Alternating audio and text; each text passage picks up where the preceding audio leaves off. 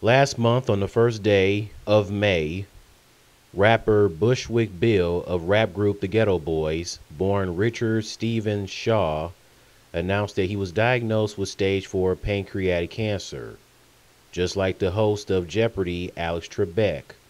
Both have announced about being diagnosed with the same thing this year. Alex Trebek announced that he was diagnosed with pancreatic cancer back in March.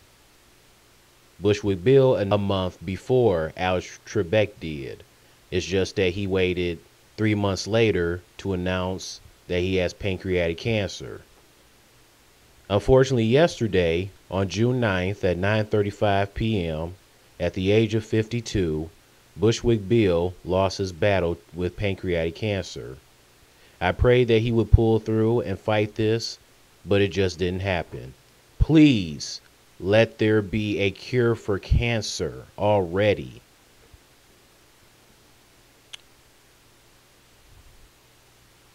Now, the Geto Boys, they were known for songs like I Ain't With Being Broke, and also the song Steel. You guys know that song Steel by the Geto Boys when you saw that one episode of Family Guy when Brian and Stewie destroyed that Bird is the Word record because because Brian and Stewie and Lois, Meg, and Chris were sick and tired of Peter constantly playing and singing along to that Bird is the Word song. Yeah, that's the Geto Boys.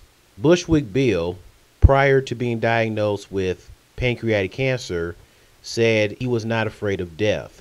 Since back in 1991, he was shot in the eye as he and his girlfriend tussled over a gun.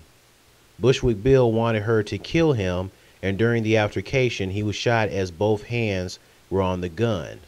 And this happened when Bushwick Bill was high on PCP and after drinking Everclear grain alcohol. The album cover of the Geto Boys' third album, We Can't Be Stopped, this is an actual picture of Bushwick Bill with the other Geto Boys members in the hospital after he was shot in the eye. Bushwick Bill regretted the album cover. This is what he said about his regret about the album cover. He said, "It still hurts me to look at that cover because that was a personal thing I went through. I still feel the pain from the fact that I've got a bullet in my brain. I think it was pretty wrong to do it, even though I went along with the program at first." Even though he regrets the album cover, you gotta say this album cover is pretty dope and was a genius idea for their third album. I mean, it's better than some of the album covers for rap that's out now. Yeah, so Bushwick Bill said he wasn't afraid of death, especially since when he was shot in the eye, he was like dead for a minute. Then some minutes later, he revived. So, but there are people that are afraid of death. I mean, it's death. I mean, Jerry Lewis was afraid of death. I heard somewhere, if I recall, Katy Perry said something about she has a fear of death. And actress Emma Stone has a fear of death as well. Matter of fact, there was an interview that Emma Stone did back in 2012 when she was 23 at the time. She admitted to her struggles with an intense fear of death. And she would always have like these panic attacks due to her fear of death ever since she was very young. This is what Emma Stone said: "I'm close to my mortality. I think about it every day, not in a freaky way, but constantly. I feel hyper aware that everything could end." And she also said that the reason that she became interested in acting was because it provided an outlet for her anxiety. So it sounds like when it comes to acting, the reason why she became an actress, it sounds as it helps with her get her mind off of her fear of death. Because if she didn't go into acting and her problems with her fear of death was still an issue, it probably would have gotten ugly. Then she said something about, "I had really, really bad anxiety as a kid, and Improve was kind of my savior."